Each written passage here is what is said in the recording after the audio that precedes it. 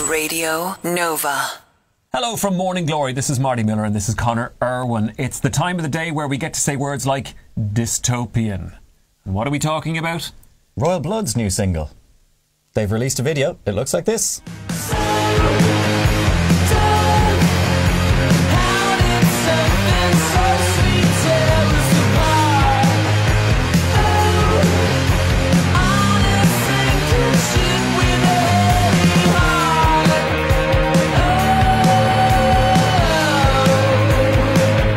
A dystopian future where rabbits are a commodity. Yeah, okay. You know, there you go. That's it. They are hitting the 3 Arena November 26th. It's from their album How Did We Get So Dark, which did go to #1 in the UK. No, in fairness, it is a good album and they've had a very good year, very busy. They were over, of course, supporting Guns N' Roses as well at the Slane gig. Another gig that came to an end last night, another tour that came to the end last night was in Paris, France, and we're talking about the Rolling Stones.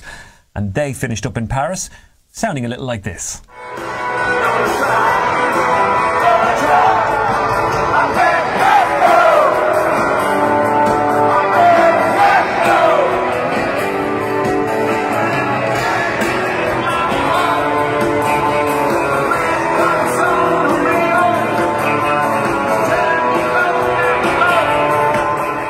Yeah, 14 shows on the No Filter tour. No sign of them coming to the UK or Ireland at all. They're just not bothered, really. Thanks, lads. Here's another show that you might want to book in for. It's happening in March, around about Patrick's weekend and Patrick's Day. We're talking about Bell X1, a great Irish band who are going to be doing how many dates, Conor? 5 nights in Vicar Street from the 21st of March. They start off doing Neither Am I, the full album, a seated show, Music in Mouth, then the next day, the full album, followed by Flock, followed by a Greatest Hits gig, which is a standing gig, and then Bell X1 acoustic-ish. Yep. Ish, kind of. I like it. Yeah.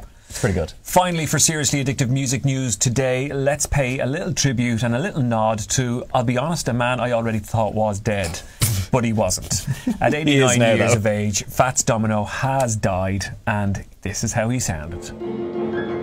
Oh, that's it.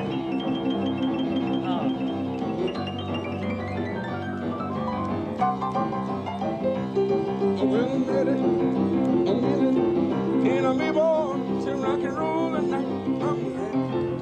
I'm willing, and I'm able to rock and roll and come on, pretty baby, we're gonna rock and roll until the broad daylight because I'm ready, and I'm able. That was Fats with Jules Holland back in 1988. He was a great player though, wasn't he? Oh, fantastic. And a man who Elvis once said was the real king of rock and roll. Enough said. That's it for Seriously Addictive Music News today. You can get more on the radio at 1:30 and 4:30. Radio Nova.